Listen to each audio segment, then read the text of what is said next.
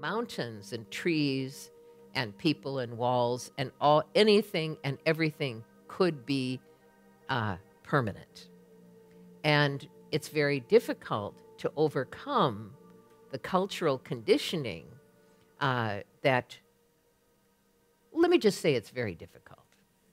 But on the other hand, a number of people in the West who are interested in spirituality, or particularly Tibetan Buddhism, have an enormous history in previous lives in Oriental systems.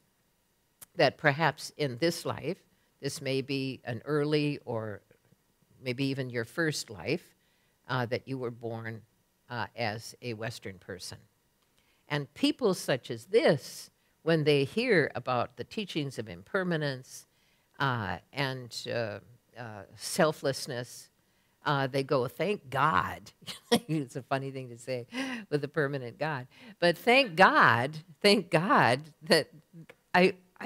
this I understand. This I can relate to. And their cultural conditioning regarding all of these other elements just completely falls away. And it's like a breath of air, and inside and out you feel, I don't have to struggle. I don't have to struggle to try to adapt to a system that somehow inside I don't feel comfortable with. And so many different teachings to help people adapt their lives to an Oriental system while they still live in a Western context. And in that way, the teachings of altruism become are a lovely entry point for people who are adapting their lives, and the outcome of altruism actually works very nicely when you think about multiple lives. You think about an enormous project that we are working on, which is an awakening, something that is very difficult to make it happen within the context of a single lifetime, and therefore that you came from somewhere, you came into this world with tendencies which were inculcated from some previous lifetime, and you are now still in process. And in this way, the vast altruistic idea is not about me anymore. It's not about my soul, or it's not about this. I'll meet my family in heaven, and a lot of the other more Western adaptations of what happens after death. And in that way, the mind begins to naturally expand. And this is the expansive mind, which is acknowledged in all of the Buddhist teachings. We think about all living beings, beings on other planets, beings who are not like us, people who are not like us, animals, scary animals, lovely animals, puppies and kittens and alligators and all of them, that animals that we would like to save and animals we would like to see gone from this world.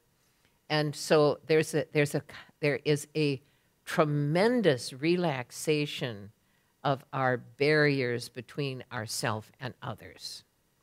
And we begin to accept others, not as an extension of me, but having value in their own right. And this, of course, is the Mahayana in a very small nutshell.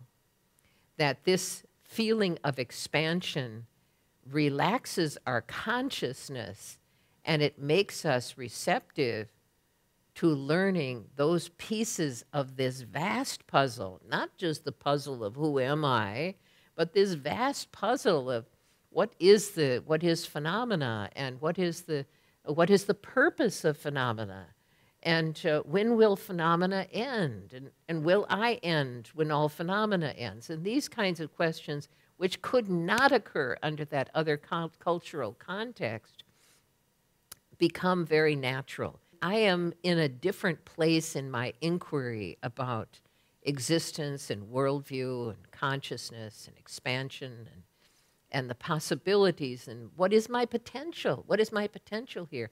Will I gain my potential in my birth culture? And there are lots of Western people who say, I can't. I can't do it within my culture. And they leave. There are lots of Western people living in India in monasteries and around monasteries as lay people who have disappeared. I mean, as far as Western people, they've disappeared off the face of the earth. But there they are in a culture which they feel much more comfortable with. You're now no longer bound by your own culture, but very often you have to go away from your own culture in order to find where you really belong. And since we probably have already been born into these many cultures over previous lifetimes, which one are we emphasizing in this life? Am I more like a person from Sri Lanka? Am I more like someone from Texas? Am I more like someone from South Africa? We have a freedom in our modern world and our Western culture, even though I'm talking about some things which create boundaries, that we can break those boundaries. And when we have a great interest in Buddhism, that part of that is breaking the boundaries of how we're able to think. And of course, our topic here is right thought.